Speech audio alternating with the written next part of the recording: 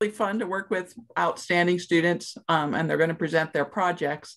For each, we're going to have their introduction, presentation, and questions. Mattie has agreed to go first, and then we'll have Leah also do introduction, presentation, and questions. So Mattie already has her title up there. Let me introduce her. She's a recent graduate from the College of Natural Resources. She just completed a Master's of Science degree program at the University of Idaho. She's currently employed by the Natural Resources Conservation Service in Caldwell, Idaho. She's just moved there, and we're excited for what she will learn and contribute. The work she'll be presenting tonight was developed while she was working for Thorn Creek Native Seed Farm during doing Palouse remnant restoration on Paradise Ridge in Moscow, Idaho. So she has a wealth of experience to share with us. And she focused on integrated weed management. So with that, Mattie, I'll turn it over to you. Okay, well, let me know if you guys have any trouble hearing me or anything. Yeah, as Penny said, I got my master's at the U of I. I also got my undergrad there. I graduated from Moscow High. I spent a lot of time on the Palouse. Ava was my advisor for my master's, and I have had a lot of support and yeah, from strong women on the Palouse. So I'm very grateful for that. I'm gonna jump right in to presenting this. I'm pointing at a different screen. I'm really bad at that. I'm gonna point at the screen and you guys can't see what I'm pointing at. I'll try to use my cursor. So what I'm presenting today is a book I have created that is a template for land managers to create an integrated weed management plan for the Palouse Prairie plant community that they manage. So I'm just gonna jump right in. This is a screenshot of the table of contents page, and I'm not gonna read it to you, but it's just kind of a little, yeah. What today is gonna be is like a teaser trailer of what the document is and trying to convince you to use it. So this document currently is 31 pages long with another 18 pages of like worksheets and how-tos and stuff like that. It's not published yet. We're still working on that. The purpose of the document is to help land stewards create a formal weed management plan. You guys have had a lot of presentations about Palouse Prairie, and the #1 threat to Palouse remnants themselves are invasive plants. And so that's what this is all targeted at, is helping create healthier plant communities.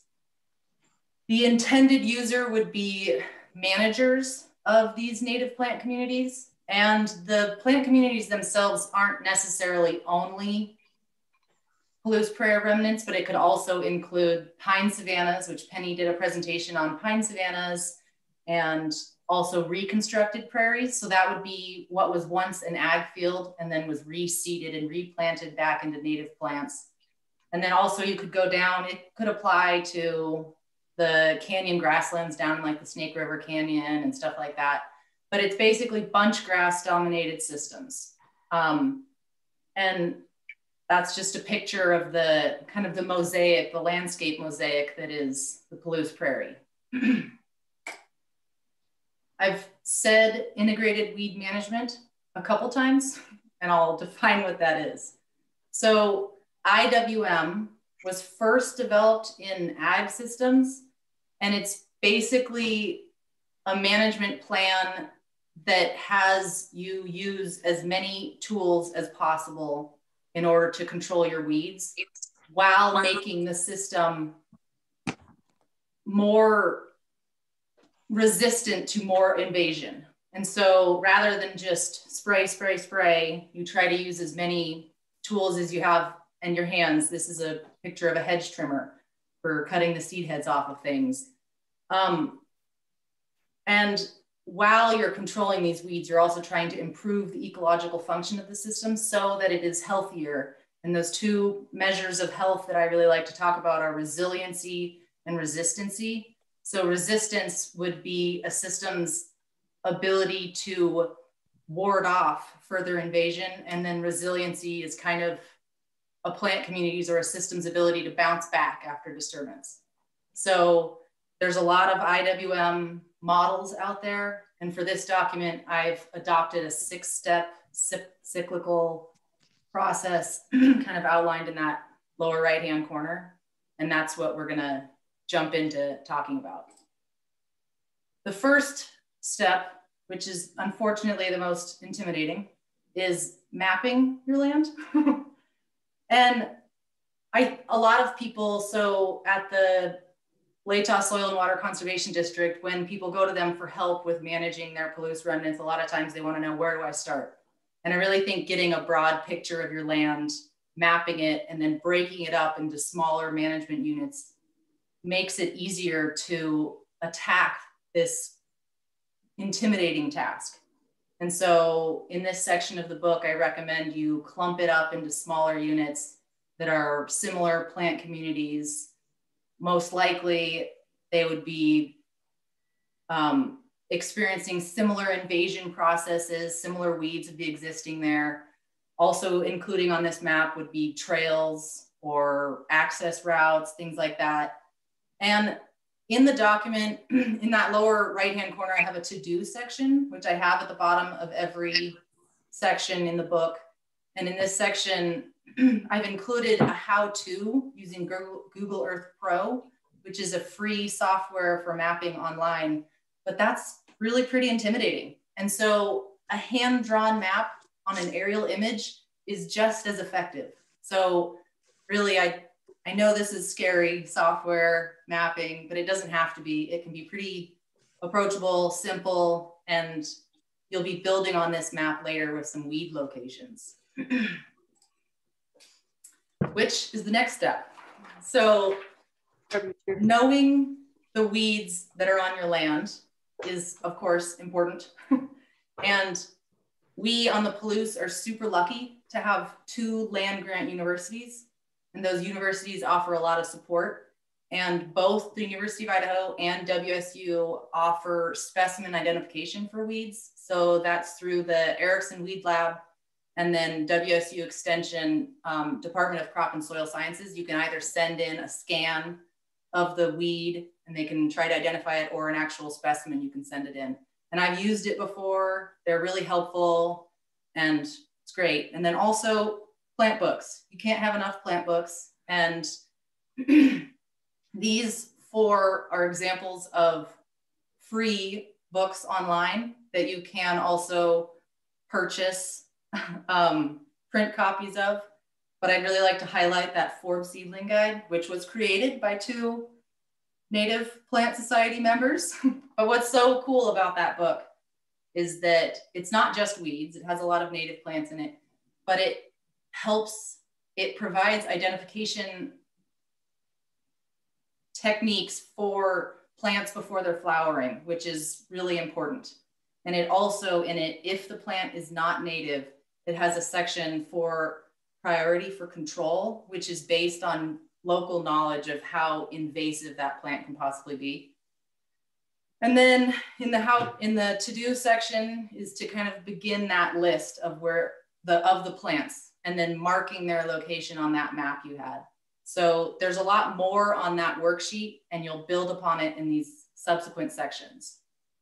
So that's for this, getting to know the weeds on your land, and it's gonna change every year, hopefully get shorter, but we never know. And then the next section of the book is exploring the strategies and methods for controlling weeds. In weed control, there's generally 4 categories, and the first being mechanical. Mechanical control is the physical removal of a part or whole plant. And central to IWM is identifying the vulnerability of that plant in its life stage. So all plants go through this cyclical process, whether they're annuals or perennials. And mechanical control, just like all the rest of them, should be targeted at when that plant is vulnerable to certain method. And so here's Meg cutting yellow star thistle by hand, and she's doing it when it's tall enough to see, so it's effective, it's efficient for you walking around, but it's also before the seeds are viable and can fall off, and you would be spreading and making the problem worse. And then moving on to chemical, this is a picture of Ransom using a weed wand. So it's a really specific application of the chemical on the ground, and it's also timed. You can see that a lot of the plants are brown, so they're not necessarily susceptible to taking up chemical. So with chemical control, using a selective herbicide and your timing and the rate, these are all really important to minimizing the negative effects of your control. Cultural control, I think, is the most exciting control method that I really like to talk about. And it's basically changing your habits in order to reduce the invasion processes on a landscape. And so this is a picture of us scouting on Paradise Ridge. And you might not think that scouting, you're actually doing anything, but you're getting to know the land. You're getting to know when a plant is flowering, when it's germinating, that kind of thing. And so scouting is really important to getting to know where things occur and when they're doing what they're doing. And then that bottom picture is of seeds, because if you take something out, you've got to put something back in. If you just leave a bare area, it's probably just going to get reinvaded by Ventonata. So that's also part of cultural control. And then the last one, which I don't really talk about much, is biological. But this is a picture of a chrysolina beetle, which is the biocontrol that we've had in North America for, I might get this wrong, but like 60 years. And it's for St. John's wort.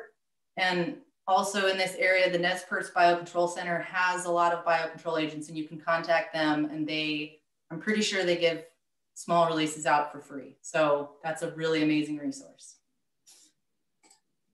Here is when I worked on Paradise Ridge, I created this calendar because weed control can be very daunting.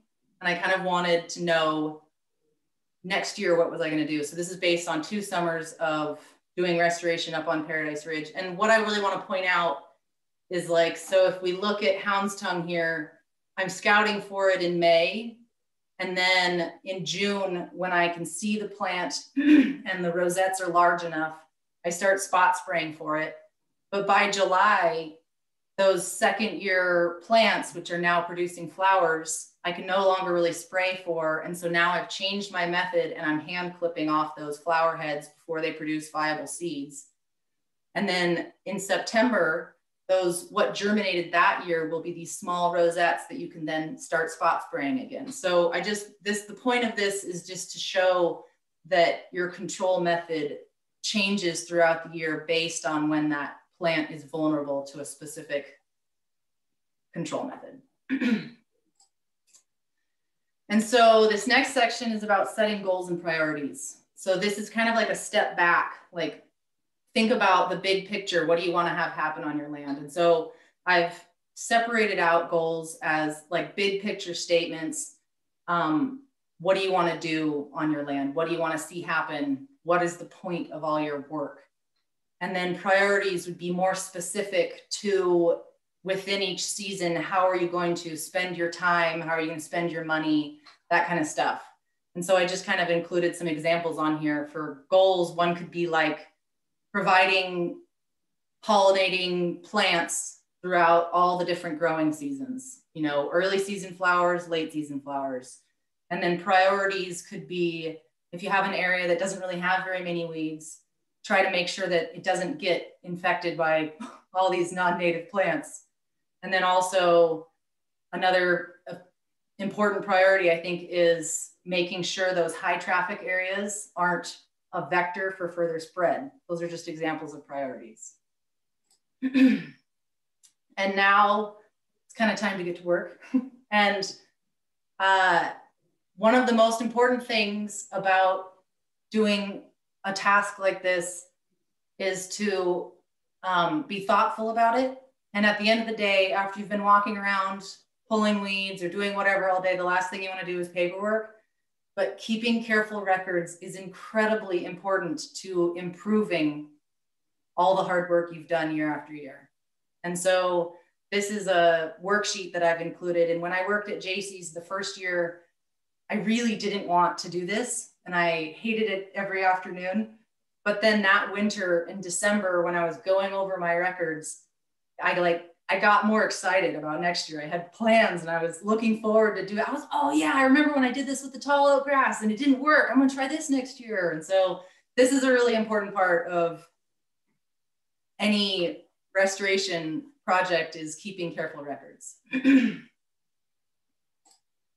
And then the last step is at the end of the season, when the snow's on the ground and you've got time, is to look back over what you did and what was efficient, what was effective. Like one summer, I weed whacked red sorrel for weeks and weeks and weeks, and it just kept sending up more flowers. And I'm pretty sure that red sorrel produced more seed because of my weed whacking than if I would have done nothing. And so, and I kept records of it. And so it's really important to, did you cause more harm? I'm pretty sure I did that summer.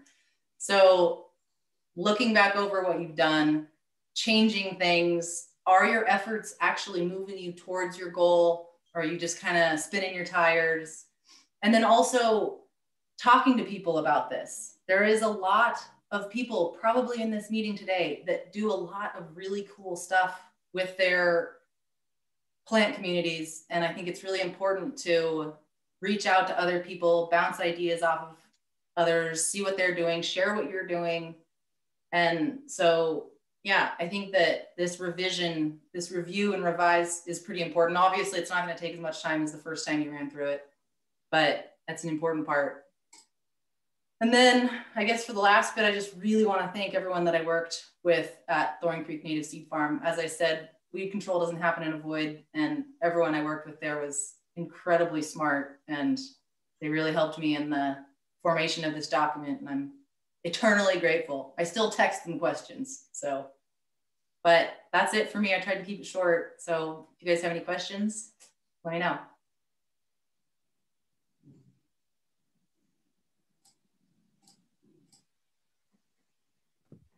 Thank you, Mattie. This looks like a really useful tool. We have a few questions, and I hope others in the audience will submit more questions. So first, is there a biological control for rush skeleton weed? That was yes. Yes. And I'm pretty sure I saw that Dr. Prairie was in the meeting, and he'll know more about this. But there are, and it's on the Palouse.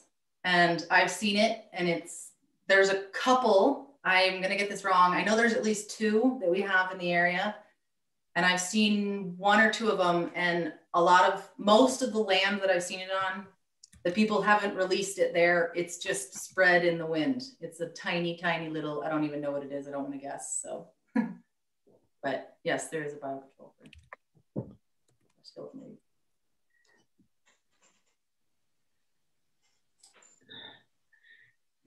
When will the book be published? That's a really good question. Ava and I are currently working with the University of Idaho College of Ag Extension Office, and we're in discussions with them about publishing the document. So, and it looks like right now the document will potentially be published in a digital format that someone could download and print themselves, but that it would live online. So, okay. So Tim Prather, thank you, Tim, said that it's a rust skeleton weed biocontrol is a mite, a midge, and a rust. 3.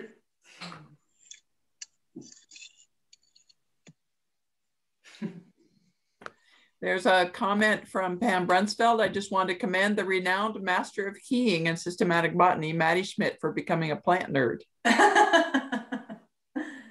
Yeah, she was my botany teacher. I have a, why would, 2 questions. Why would one need weed control and an integrated weed management plan? What's the value to a landowner to going through the work you've just talked about? And then Do you think it will be successful? I guess I think that by writing down what you want to do on your land as far as controlling your weeds, I think keeping records makes you more successful, because like, what time did I do this last year? Oh yeah, I can look back in my records and see when I started going out and spraying for tallow grass. And then the success question, I think, is pretty tough, because I think if your goal is to have no weeds, you are not going to be successful. That's not possible. But I think if your goal is to have more biodiversity or more pollinators or more something, I think you can be successful. But I think weed free is not going to happen. But maybe some managing weeds to reduce so they don't dominate. Yes, yes. I think that we can move stuff towards healthier. And I think we do have some healthy Palouse remnants, but I think that they do need management. And I'm very in awe of some of the women and men that are managing Palouse remnants. They're doing amazing work. Okay. Hard work. So I very much appreciate them. Okay. We have another question from Steve Bunting, who said, ask Mattie where to get the latest information on herbicides, since this can change so quickly. Well, obviously the label, but then again, I'm going to push Dr. Prairie. He's actually certified to provide recommendations for chemicals, which I am not, and most people are not. But then I do happen to have next to me this amazing book. This book, it's called Weed Control in Natural Areas. And it's a University of California extension book. And in it, it has a whole bunch of different chemical rates, timing. It also has mechanical control. It has a whole bunch of recommendations for weed control in natural areas. And I use that book all the time. It's in my office here. Okay, and Tim Prather suggested the Pacific Northwest Weed Management Handbook as a good source. Tim, where would that be available? You could just unmute and speak to it if you'd like. It's available online. If you just put in Google PNW Weed Management Handbook. Okay, great. And for both of those, are they relevant locally? You said yours, the one you said is California, Mattie. It was created in California, but it has a lot of information for all Western states. I think, yeah, timing is important for when plants are going through those different life cycles. So they're going to be different everywhere. But yeah, I think it's appropriate here. I use it here. It is useful here. There were a lot of authors. It was published out of University of California. That's who the editor and main author was, but a lot of us contributed, and it was designed for the Western US. Okay. And then, as you say, Mattie, seeing what works on each person's ground really is important. Yeah, and I think that's something that people that have been actively managing their Palouse plant community for a while, they come to realize is that you just got to talk to your community. You've got to talk to other people that are doing it. Other people have different techniques, and just talk to people, like with everything. But talk to people and then be observant about what is working and what's not. Yeah. Okay. We have time for one more question. Anybody?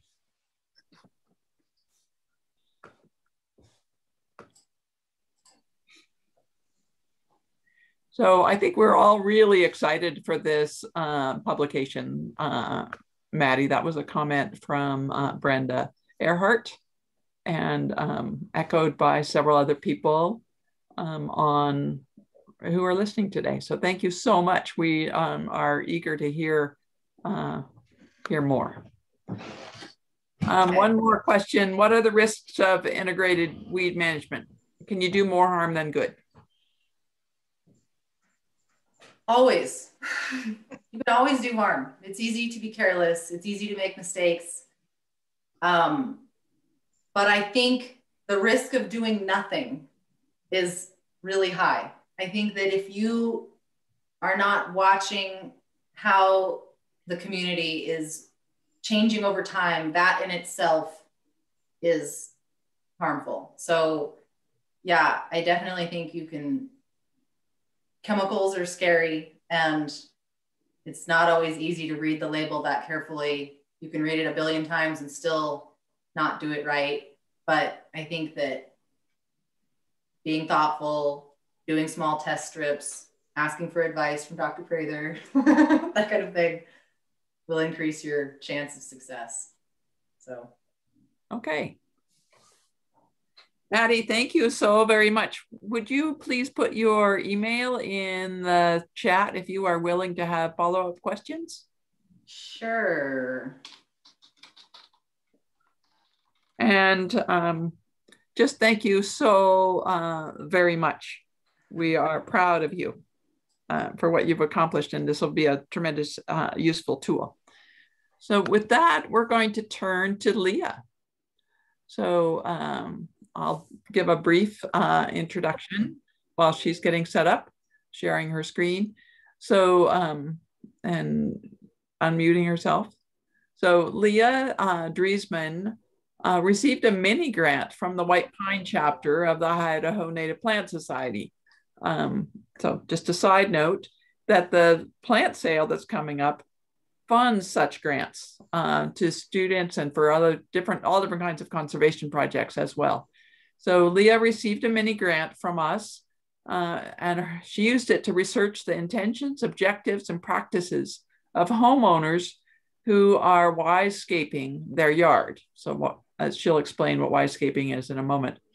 The project also looked at greater ecological benefits of wisescaping gardens, including if native Palouse prairie plants are used and which are most successful, and if Wisescape gardens provide habitat to native pollinators.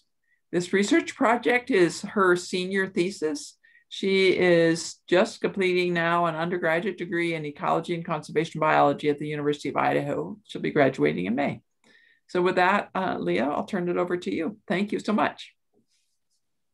Can you hear me okay? Can you speak up or be closer to your computer? Yes, sorry, I don't know why I'm having problems with my microphone, but let me know if you can't hear me. Okay, that's much better. Can you see my screen okay? Yes. Okay, perfect. So again, my name is Leah Dreesmann, and this is my presentation on wisescaping with native plants on the Palouse. So this is my senior thesis, and for this, my faculty advisor was Ava Strand. So I thought I'd start by giving you a little bit of background on me and then kind of how this project came about. So I grew up in Moscow, and I was raised by parents who were really interested in the natural world and the environment. And so in high school, I got really involved in the Environmental Action Club. And through that, I really started learning about water conservation issues on the Palouse. And I loved it because I felt like it actually make a difference because it's such a local issue. And so around that time, I first heard of this concept of wisescaping. And then while I was in high school, my parents also started a wisescape in our front yard. And so by observing what they were doing and the plants they were using and all these pollinators buzzing around in their landscape, this kind of led to like these research questions that I wanted to further explore in my research project. So my research objectives were to learn about— Leah, you're going to need to speak up even more. People are having a hard time hearing you. Okay. I'm so sorry. I don't know why. So my research objectives were to learn about the practices and intentions of homeowners who wisescape. And then I also wanted to learn if there are greater ecological benefits from wisescapes.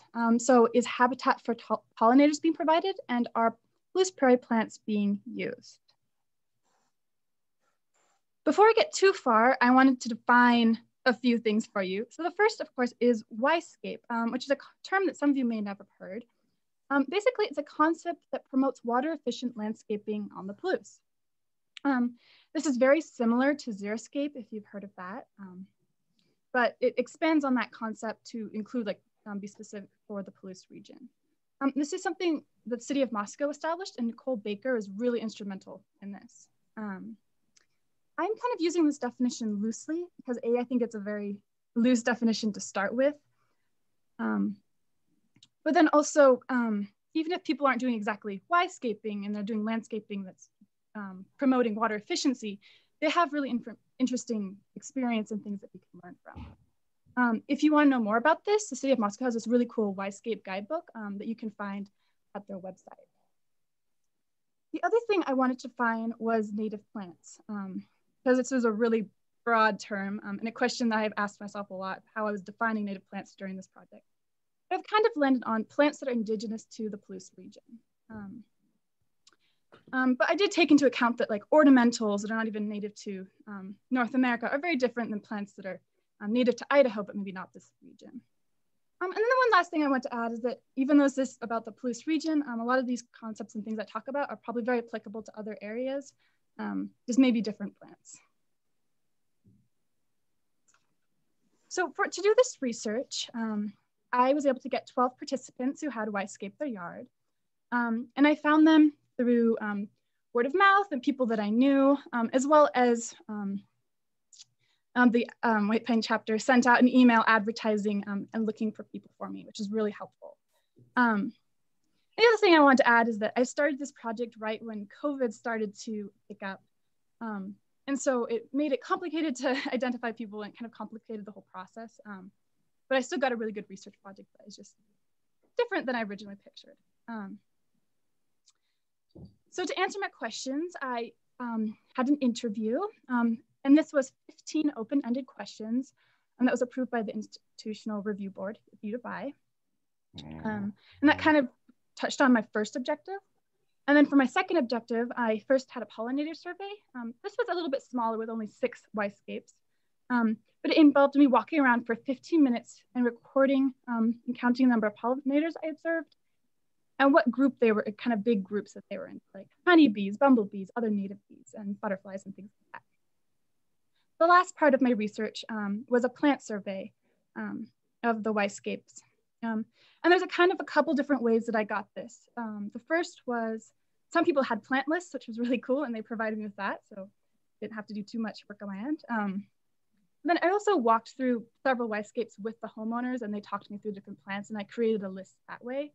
And then for a couple, I walked through by myself with guidebooks and was able to identify as many plants as I could. But there were some plants that I missed, especially the ornamentals that were really hard to identify. So getting to my results and what I found, I had a lot of information. So I've narrowed it down a little bit to hopefully share what you guys might find the most interesting. And the other thing I wanted to mention is that by no means am I an expert. I actually haven't created a Wisescape, but I can report what other people have done and what they have found successful.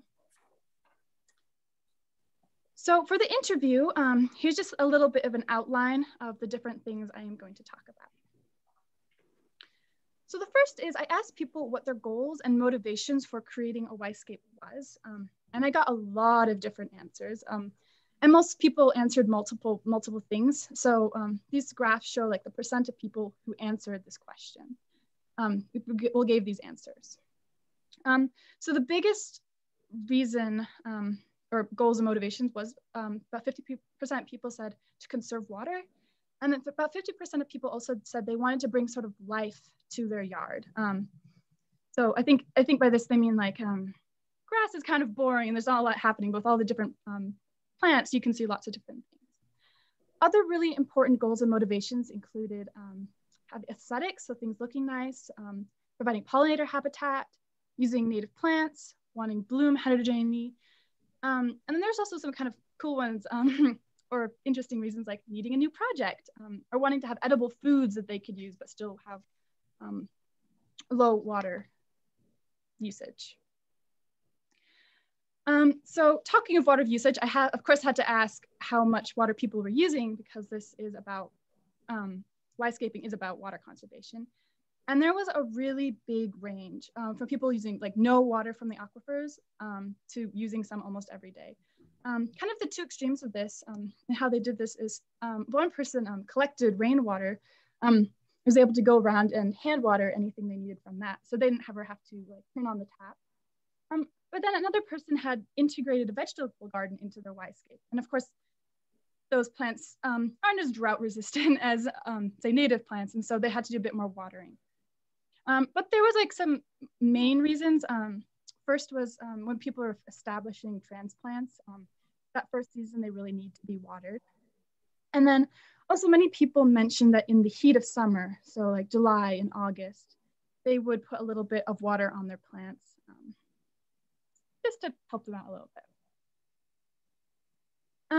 So I also asked about how much maintenance people were doing and what kind of maintenance they were doing. And of course, there was more answers than this. These were the big ones, and there seemed to be a lot of really shared maintenance. But 83% of people said that they did weeding, which makes sense because it's a garden. And then 83% also said that they were adding or relocating plants. So most people are still changing it, even though some of them have been established for a really long time. Another big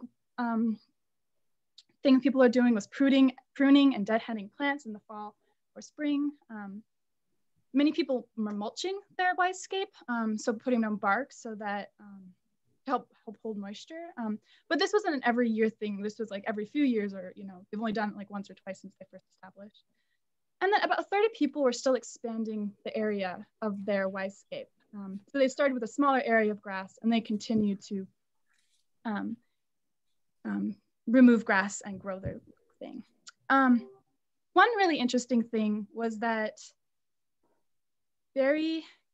several people mentioned to me that they didn't mind spending time working in their Wisescape compared to like mowing the lawn. They hated doing that, but they had fun and they enjoyed going out and maintaining, which I thought was a positive thing. So next I wanted to talk about where people were getting their plants. And this is one thing that you guys might find really interesting, is that every single person I talked to got plants from the White Pine Chapter Idaho Native Plant Society plant sale. So with your plant sale coming up really soon, good motivation to keep them going.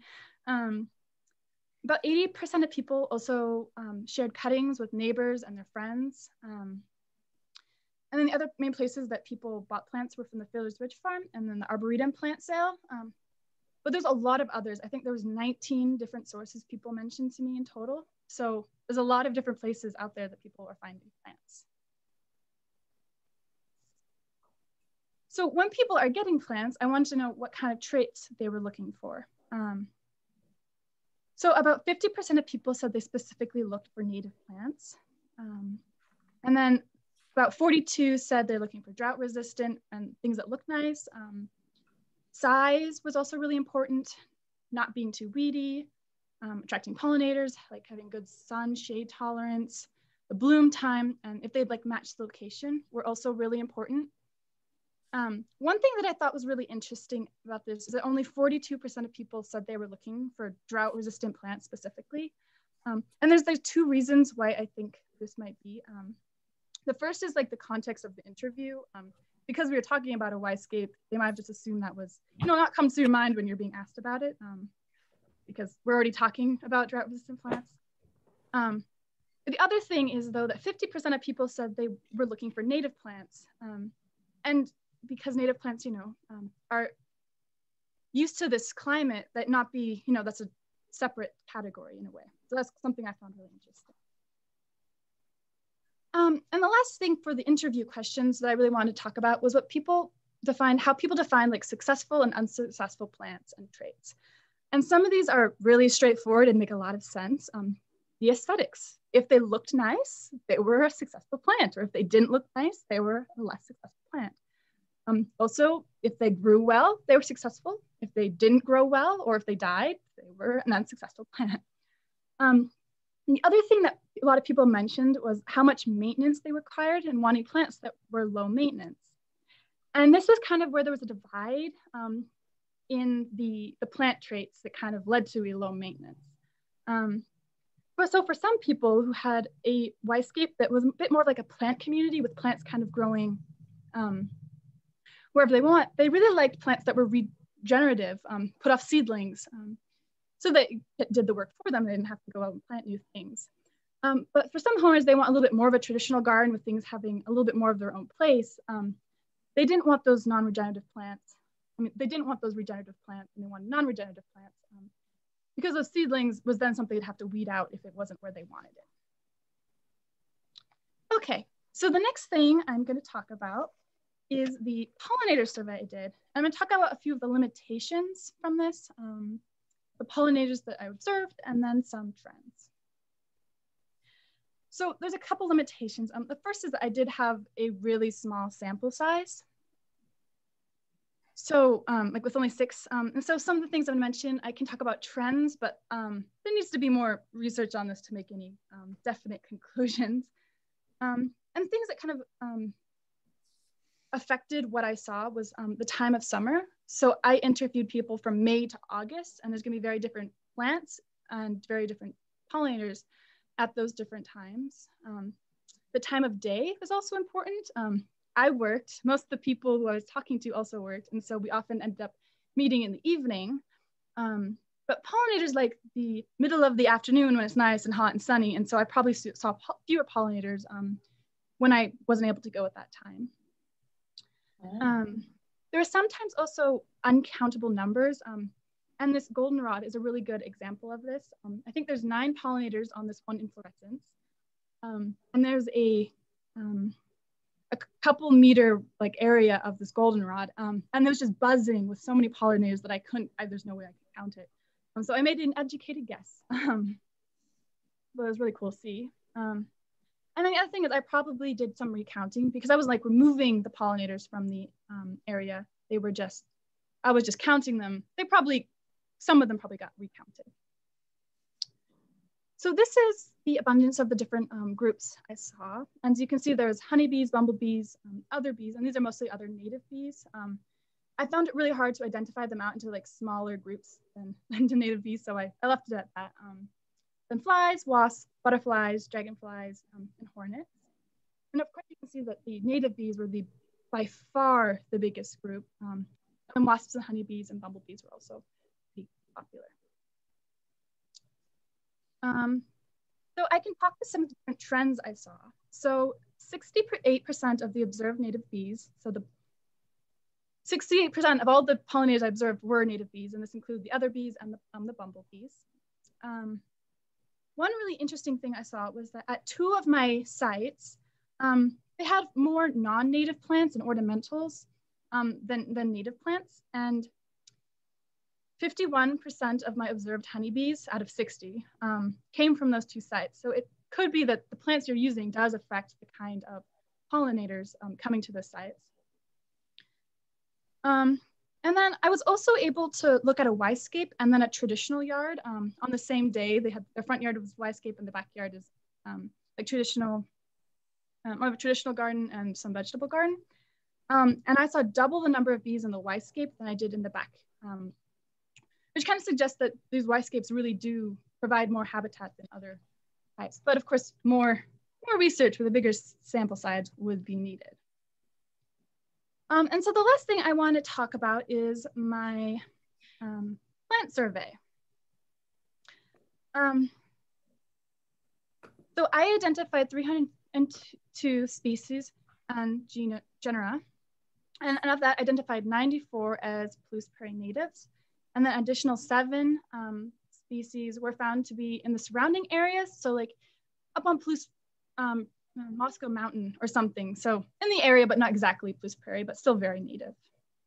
One thing I wanted to mention that it was hard to find like a good plant list to compare of like what a Palouse Prairie natives are. And so I drew from a bunch of different resources.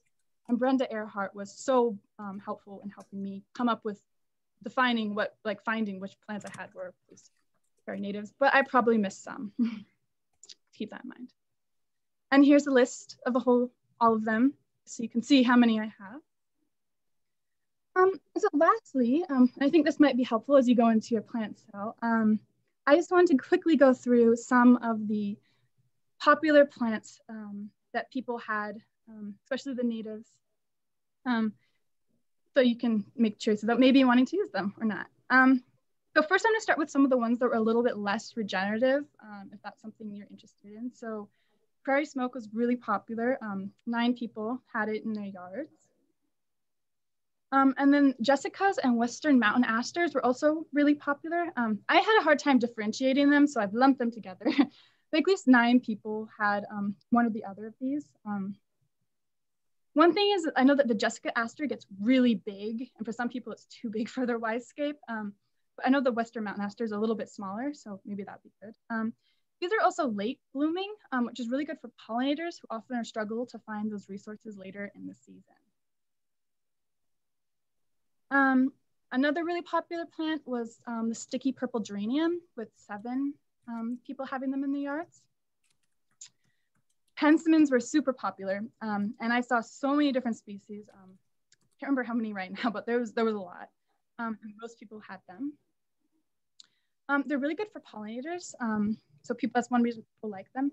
And I know here are 4 that are native to the Palouse Prairie region, if you're looking for specifically native. But there's also a lot in the surrounding areas, not very, not Palouse Prairie, but very close here that are also found. Buckwheat is also very popular. 6 people have them. And I observed 7 different varieties. There are 2 that are native that I know of that I had, the parsnip flower and then the matted buckwheat. Roundleaf alum root was pretty popular. I was told it's really easy to grow, and 4 people had that. Blanket flower was also very popular. 6 people, so half the people had this in their yard. So now I'm going to move into some of the plants that are a little bit more regenerative. So if you're not wanting that more of the community, these might be not plants for you, but they're still very nice. So common yarrow, 7 people had this. You've probably seen this around. One thing I want to mention, there is a lot of ornamental varieties. So if you're not wanting non-native, like watch out for those. Goldenrods were also very popular. 7 different people had them in their Wisescape. And we have 2 species here, the Canada and Missouri. Another thing is these are late blooming in the season, and so they provide habitat for the pollinators in the fall. And this is the one that had all those pollinators that I couldn't count. Lewis flax was also really popular, with 5 people having it. The Phacelia were also really popular, with 4 people had them. There is a native berry leaf Phacelia, but I saw some other varieties that weren't the Palouse Prairie native, and they're really good for pollinators because they have all these inflorescence. But they did seem really good at spreading and taking over if you're not careful. There's, of course, a bunch of grasses on the Palouse Prairie, and not a lot of people often think of using grasses, like these big grasses in their landscape, but 2 of the really popular ones were the blue bunch wheatgrass, with 5 people having them. And then 6 people had Idaho fescue. I also wanted to mention the creeping Oregon grape. Only 3 people had this, but I know that it's pretty good for shade, like more shaded areas. And a lot of people had the tall Oregon grape, which is the non-native one, but they really liked it because it added something a little different into their yard. So I also wanted to mention some non-native plants that people really liked, because there were some that were mentioned to me. And one of those is the sedum family. There is a native. I'm not sure if I saw it because I'm not good enough at my plant ID. But 9 people had some sort of sedum in their yard because it really likes those drought conditions, or those low water conditions. Another really popular one was lavender. 9 people had this, and it's really for pollinators, why they like it. And then other mints, lavender's mint, so other mints like salvia and catmint were also really recommended for those pollinators. And the last plant I wanted to mention is non-native, but it's Jupiter's beard. And people really like it for their pollinators, but I was told that swallowtails, butterflies, really like it. So if you're wanting to bring not just bees, but also butterflies, this might be a good plant. Okay, so after all that, kind of conclusions from my research. So there's a lot of really diverse intentions, motivations, and practices people have, but as well as some really common ground and a lot of things that a lot of people have in common. It appears that these whitescapes provide habitat for pollinators, but more research would be needed to actually show that. And then native Palouse prairie plants are being used in their Wisescapes, which is really exciting. So I just wanted to put this slide up and say thank you to everybody on it, because without these people and these groups, I would not have been able to get this research done. And I'm really excited, so thank you so much. And then, yeah, if anybody has questions. And I'm gonna stop sharing so I can see people's faces. Yeah, thank you so much, Leah. That's wonderful that you were doing this for your senior thesis in your undergraduates. So if anybody has questions, please unmute yourself. I think there's few enough people that you can unmute yourself, or you can type into the chat if you have questions for Leah.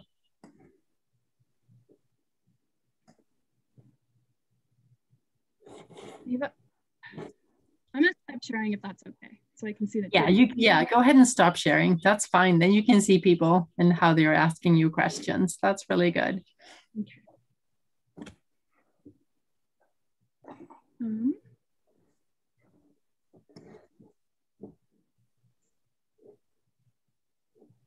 Okay, so I was asked, what were some of the other pollinators you observed? And that's a really good question. There was a lot of variety, and I can identify some of them. So there was definitely leafcutter bees, mason bees, a lot of sweat bees, but I'm also very good at identifying sweat bees. So those were the three big groups of pollinators I saw.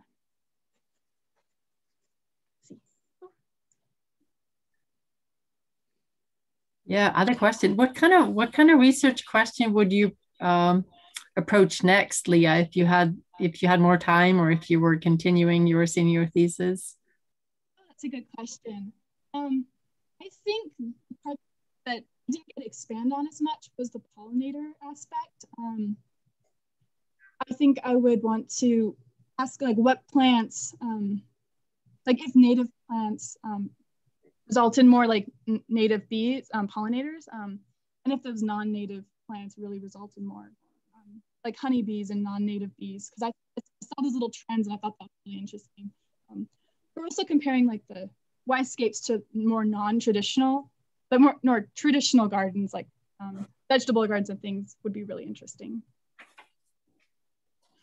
Yeah, it seems like that would be a great question. I mean, that's something that really came out of your research, that the native bees were more attracted to, or seem to be occur more often in the native species or the Wisescape gardens compared to bees. And yeah, that would be an interesting question to contribute. It seems like your research kind of indicated that, but it was a small sample size and you would need to look at it more. Yeah, exactly. So will your work be public, or how will you summarize this information and make it available to others? Oh, yeah. So I am writing like a final report right now. And if anybody would like that, you can feel free to email me. That'll have like my plant list and where people got where they got their plants and all that information in it. And then I'm also putting together like a little brochure that has assimilates some of the information that might be the most useful, which I haven't completed it yet, but I'm sure I will find a way to get that out to the public. Yeah, I mean, you're just finishing up your thesis. You're just in the middle of basically finals week here, so I'm sure you have a lot of things on your plate. Yeah, I'm getting there. Can you hear me? Yes, I can. Okay. I put a comment in the chat, but I just wanted to tell people that penstemon, the genus penstemon, I have 35 species and I'm a beekeeper, and they have a unique feature called nectar replenishment. So as the nectar is consumed from that particular flower in penstemon, it makes more, attracting more pollinators, and also offering the pollinators obviously more food. So I just wanted to pass that along. Thank you. Yeah. Yeah, that's important information. Yeah. Oh, we have another question here from Georgia Harrison. How do you think these concepts that you have been presenting here could be applied outside of the Palouse Prairie? Oh, that's a good question. There's a lot of what like xeriscaping and like wisescaping is really about is like having attractive yards during those droughty months of summer and plants. So there's a lot of regions that have very similar summers to us that have very similar, climates. And so we have very specific plants that are native here that would be successful, but other areas that have different native plants could also do very similar things with their plants but the concept of how much maintenance is probably very similar and, things like that. Yeah, and the concept of native plants and this relationship with native plants and native pollinators is probably a universal one, but yeah. And here I have another question here. Are more people interested in restoring Palouse Prairie or low water use? So are they more interested in the native species or the water use, do you think, from the people that you sampled? I think that's very case by case. And again, I did only interview 12 people. So, and I had a little bit of bias because I drew from the Idaho Native Plant Society. And so a lot of people I interviewed were really interested in those native plants and restoring native Palouse Prairie. And I'm not sure if that's because I was talking to people who were in this, really interested in, or if, but there was a good mix. There was some people who were really interested in the water, and some people were really interested in native plants, and some people who wanted to combine those two things together. It seems like they would combine pretty well, but maybe not always. Yeah. I think their motivations, where they initially started, I think, good mix. Yeah. Is there another question? Is it important for pollinators to plant a range of species that flower through the summer, and those species that have longer flowering times might be better? I would say yes. That's yes. And I think that's why I mentioned some of those plants that had that later bloom season, like the goldenrods and those asters, because I think we often have a lot of spring and early summer, but those later fall are often overlooked. But there's still a lot of pollinators that's the only time they're even out. So yeah, really important. Yeah, I have had other students look at that too, and looked at this the amount of pollinators available through the season. It seems like the late season is the kind of the bottleneck, that it's where you really need more flowering species is at the end. So like you said, Jessica's aster and maybe the goldenrod and the yarrow would be good ones to have in the year, because they're also either all summer long or they come on late in the season. Did you see though that Pam Brunsfeld said that in the chat that she's lost bees when she didn't have enough food early in the spring? So she's agreeing, but not it's not just late. So shoulder seasons. The shoulder seasons, yeah. That makes a lot of sense. There's fewer plants that bloom then. So I think most of us have asters and goldenrod in our yards. The real problem is the hive comes out of hibernation, basically in spring. And if you have a hive that survives winter, they're looking for food. You have like at least 20,000 bees looking for food. And I have found spring to be the more challenging time to offer food. And that's why I encourage people to plant things like, willows, the native willows, things like that. that offer a lot of nectar reward. Yeah, that's a good one.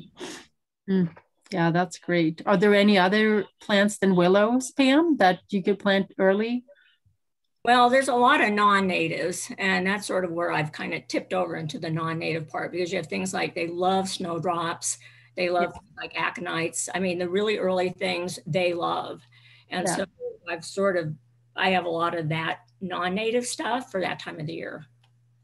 Well, it seems like the Palouse does really well on those early non-natives as well, and that's great. Yeah.